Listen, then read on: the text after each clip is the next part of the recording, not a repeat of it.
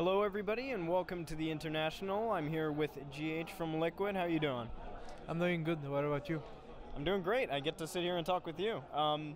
So you've come to TI and you finished first in your group, but it actually wasn't until just at the end of last year that you started playing with Liquid. How have you adjusted to, just the lifestyle of being a professional gamer? Should I carry this? This is fine. Okay. So it's a lot different from living my own life back in Lebanon because it requires a lot more traveling, planning, and competing at tournaments. I think for the most part I've got used to this lifestyle, which is nice for me because I'm always on the move and you need to plan the trips ahead. So far it hasn't been much annoying. It's just been like smooth. All our trips have been nice and nothing really annoying for me. It's nice overall. And do you feel ever like just the travel is just so much sometimes, like it's just exhausting, or has it just been not too bad so far? Well, so far it hasn't been that bad, but I would just imagine going from one tournament to another. If it's from China to USA and then from USA to China, I think that would be exhausting, so I wouldn't do that. And in your free time, if you have any free time between tournaments and planning and everything, what do you do to relax? Do you just is it just Dota, or is there anything else that you like to do to like take your mind off things? Well, technically I'm just like any other individual. I just enjoy some sports. I like hanging out with my friends. My favorite sport is table tennis, so I wish I could find some people to play table tennis with me here. I like watching movies and like just hanging out with my friends, maybe go camping, watch some movies, some series. That's it. And you were involved in some teams before you joined Liquid, but obviously because the level is it's just higher and there's so much involved. Was it difficult to get used to that environment of just always being in this rigorous environment? Well, let me tell you something. At first it's a bit harder because there's a lot of pressure on you to perform to your highest standards, and it's a bit different. So I'm not gonna say that it was like automatic adjustment for me, but it took me some couple of months just to get used to it and to get into the mood, the proper mood for the team environment, and we just went from there. And I don't know if you think about this often, but like you hear at this event, you're playing for like $24 million almost. Do you ever stop to think about like, man, this is crazy? Like you're kind of famous. Like people recognize you, people see you, and they're just like, man, GH God, he's so good. Like, does that ever seem a little crazy to you? One thing that my coach and especially my captain told me was that treat this tournament specifically as any other tournament, just so I don't like panic or do anything, because it's my first international. So what I kept in mind is that this is just like any other tournament. The prize pool doesn't matter. We just have to perform and play our best.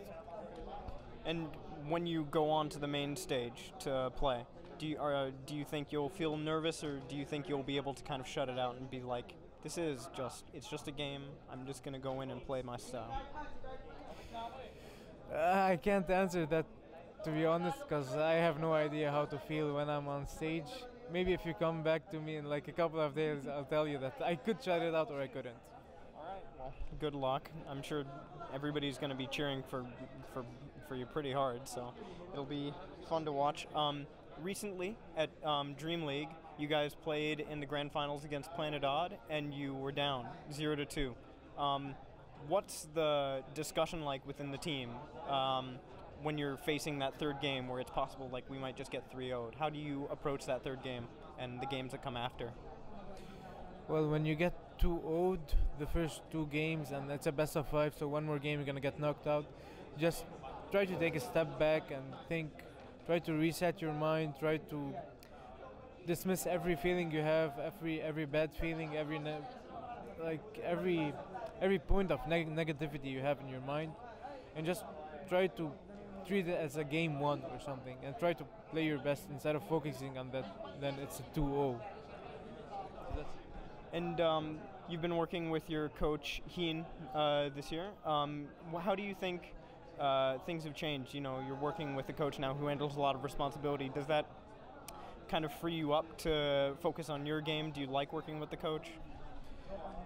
There are a lot of ups of having a coach, especially ours, because not only is he good in the game and in theory, but outside the game he supports us a lot. He's always there for us. Any kind of problem we might have, he's there to solve it with us.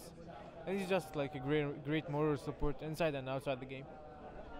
And obviously, you probably don't want to focus on. You just want to focus on what's coming. But have you thought about, you know, if you won TI, what do you have anything that you've kind of like dreamed of doing with that kind of prize pool? Is there like anything that you would just love to do more than anything else? I just love to play Dota and ping pong.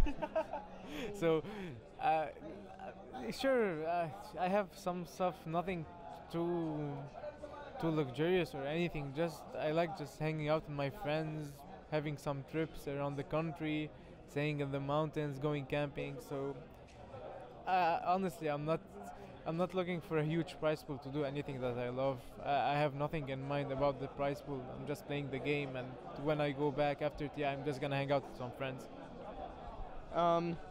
And when you go back and you're kind of hanging out with your friends, you're seeing family, how do you explain what you do? Are they supportive, or is it kind of like they don't understand?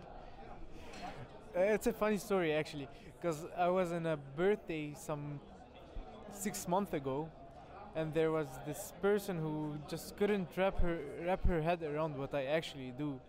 So for me it was a bit confusing, because I mean I was trying my best to explain it, but for some reason it was hard for this person to understand, which made it even harder for me to grasp the thought of her not understanding. But overall, I just tell them that I treat the game like any other sport, honestly. So I just explain them in my own words that it's a sport and there are tournaments and competitions, and we just play competitively. That's it. Well, thank you very much for taking the time to speak to us. Do you have any shout-outs that you'd like to give before we close? Just want to say thank you to the fans who supported us, and especially me throughout this year and even before this year, especially my best friends back at home. Thank you. All right. Thank you very much for watching. This is Team Empire. Please subscribe for more interviews at the International. All right. Thank you very much.